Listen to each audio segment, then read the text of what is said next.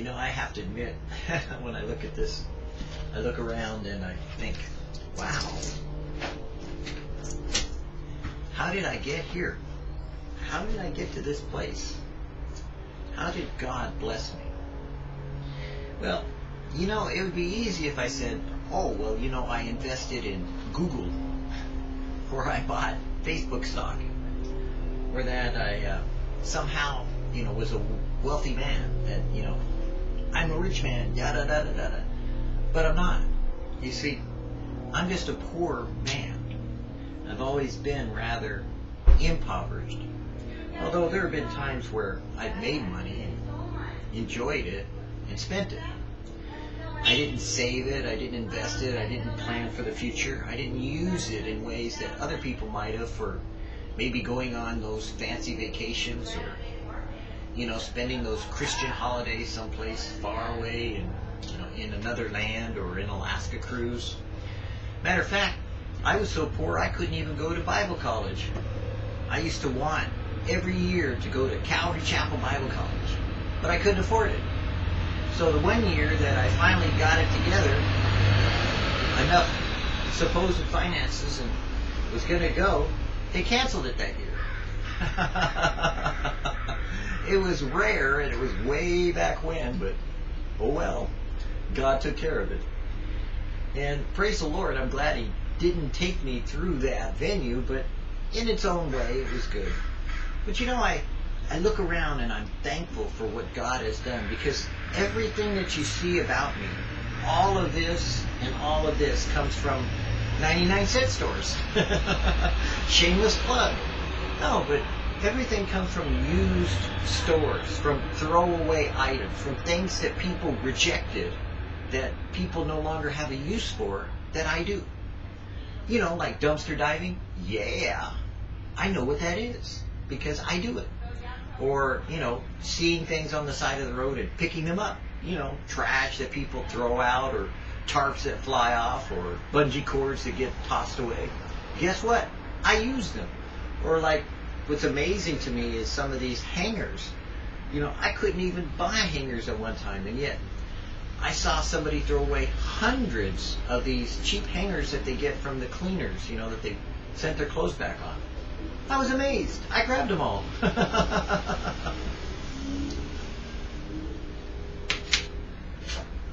I use those for everything. Baling wire, to plant hangers, to regular hangers, to anything. You know, I cut them up and use them in pieces and do all kinds of things with them. But the point is that God doesn't waste anything in His economy. It's not just a renewable resource like some Greenpeace kind of greeny thing will say, but it's God's way of dealing with things that He wants done His way. He doesn't waste a life. He blesses life in itself. All of life is blessed. Whether you choose to participate in God's blessing or not is your choice. You can go with the flow and know God and enjoy what He does for you by giving you sunshine and rain, by giving you cheap, inexpensive items, or maybe giving you prosperity in some way that you get to be wealthy and do all kinds of things that, you know, wealthy people do. Worry about money, worry about this, worry about that, worry about the other thing, you know, have to go play in order to keep up with the, you know, lifestyle of having money. I kind of like not being wealthy, you know, because if everything were taken away from me today or tomorrow, it doesn't faze me a bit. You know why? I've had it done to me. I've had everything, and I've suffered the loss of all things. I have been abased and abound. I have been up and down. I have been sideways. You know, I've been facing death already, and very matter of fact, I love the idea that early on in my Christian life, I faced terminal reality, meaning that God allowed a disease to come into my life to cause me to look at death and go, "Oh, death, where is thy sting? Because I'm ready to go. Let's get out of this thing." Bummer. I had to stick around. Oh well. 35 years later, I'm kind of glad I did. You know, it's kind of interesting to see what the world has done and where people have gone in the name of the Son and what they are enjoying, doing, living, and being with their life, even as much as I'm enjoying my life now. Oh, there have been times of trial and tribulations. I've gone through the ups and downs of marriages and divorces. I've gone through disease. I've gone through famine and harvest. I've gone through the great revivals. I've gone through the great manifestations of God in His Spirit. I've seen those things that, miraculously God can take a person, a soul, to where He chooses to reveal Himself. I've seen how heaven can be opened up one day and closed as though it were like iron gates the next. I've seen what God can do with a soul that's living, to breathe and to exist for the sake of God Himself. And it's marvelous to watch and see how God manifests Himself in that life. Like your life. How God can work in your life today. How God can move in your life in a special way that I can see Jesus in you and be blessed because of what God can do. I'm thrilled with that, because I'm kind of thrilled that, all my plants, all the flowering plants, all the vegetables that are growing, all the life that is giving back to God, thankfulness. Right now there's a great sense of peace. Right here. Right now. On this porch. It's almost as though the Prince of Peace were sitting here. And everything became calm and still. I like that. I am the Lord your God. Walk in my statutes and keep my judgments and do them.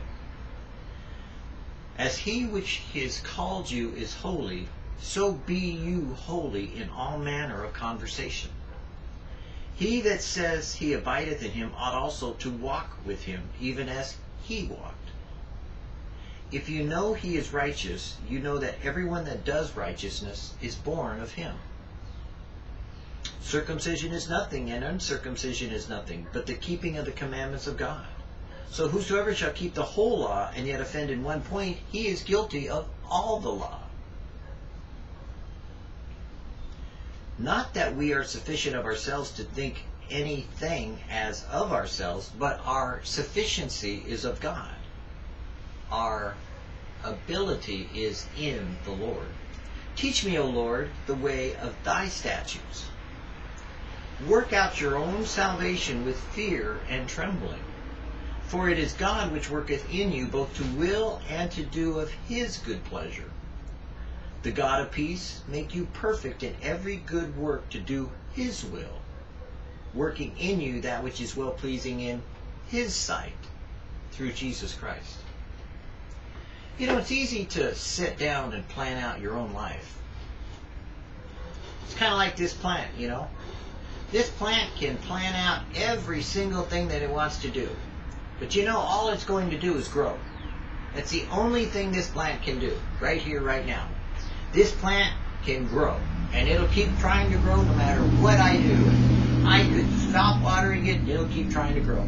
I could give it lots of water, and it'll try to grow. I could put it in the dark, and it'll try to grow. I could put it into shade, and it'll try to grow. As a matter of fact, I could take it out of this pot, put it into another pot, and it'll try to grow. It'll keep growing, no matter what. That's your life. You are going to grow no matter what. Now, it may grow deformed. It may grow halfway. It may not grow as full as it could, potentially, because I may put it in too small a pot and get it root bound. Or I may put it into with some other weeds and it'll get all choked up, and eventually kill it. But it'll still keep trying to grow. But that plant can't change its own function. It can't determine for itself what it's going to do. It is already pre-programmed to grow. But I get to influence where, how, and if it develops into a fullness of growth. That's what God does with you.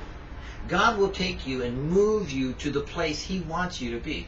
You could be a plant of honor, of glorious development, of like, wow, look how beautiful that flower is. Like these purple flowers over here, or these red ones, or the ones that smell delicious.